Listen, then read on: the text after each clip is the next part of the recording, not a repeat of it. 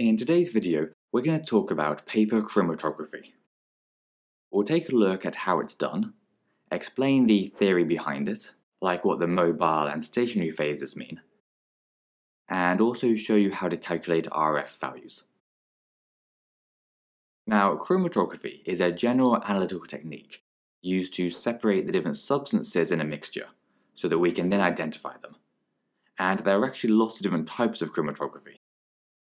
But the one you need to know about is paper chromatography, which can be used to separate the different dyes in an ink.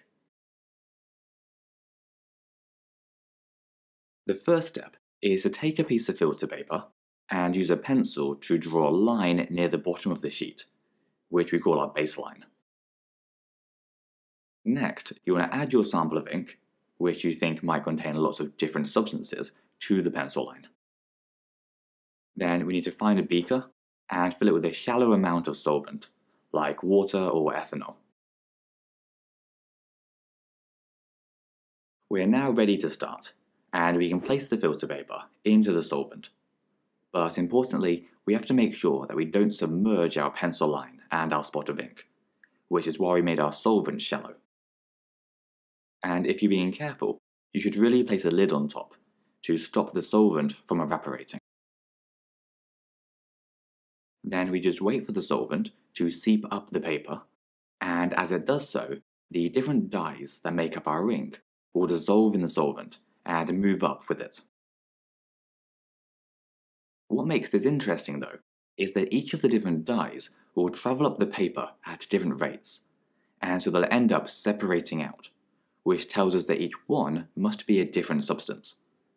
So we've basically separated out the different substances. However, if any of our chemicals aren't soluble in that solvent, then they won't be able to dissolve and move up the paper, so they'll just stay on the baseline.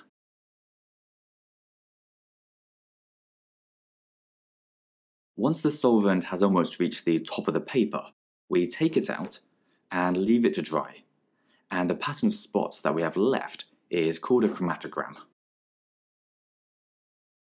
Now, to explain why the different chemicals move up the filter paper at different rates, you need to use a couple of weird terms: the mobile phase and the stationary phase. What makes these things odd is that you don't want to think of these phases as periods of time, but rather as types of substances. The mobile phase is a substance that the molecules can move in. It's always a liquid or a gas, and in our paper chromatography, it would be the solvent that we used. Meanwhile, the stationary phase is a substance or material that the molecules can't move in. So usually a solid, or sometimes a really thick liquid. But for us here, it would be our paper. During the chromatography experiment, the different chemicals in our sample of ink will constantly change between the mobile and stationary phases, dissolving in the solvent, moving a little bit, and then binding to the paper, over and over again. And so overall, how much time they spend in each of these two phases is going to determine how fast they move up the paper. With the chemicals that are more soluble in the solvent spending more time in the mobile phase, and therefore moving faster, and those that are less soluble, or are more attracted to the paper, spending more time in the stationary phase, and so moving more slowly.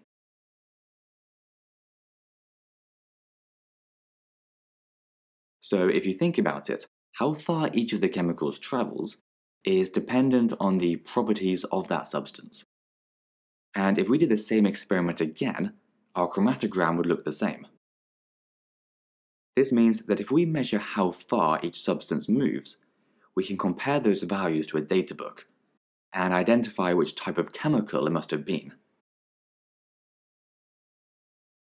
How far each of the chemicals moves, though, is also going to depend on how long we leave the experiment. So instead of comparing the actual distance, we instead calculate a ratio called the RF value, which is equal to the distance travelled by the substance divided by the distance travelled by the solvent, So if this pink substance had travelled 6 centimeters from the baseline, and the solvent had travelled 10 centimeters, then our RF value would be 6 divided by 10, so 0.6. One of the important things to appreciate with chromatography is that when we do chromatography with a pure substance, so a substance with only one type of chemical in it, then it won't separate out at all. We'll just get a single spot on our chromatogram, for which we can calculate a specific RF value. However, if we did the experiment again, with the same substance but a different solvent, or a different type of paper, then the chromatogram might look different. And our RF value would be different too, because we'd have changed the mobile or stationary phase. So when a chemist looks up an RF value in a databook, they'd have to take into account which solvent the experiment was done in, and what type of paper was used.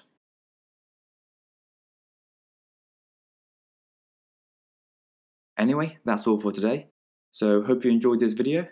If you did, then please give us a like and subscribe. Otherwise, we'll see you next time.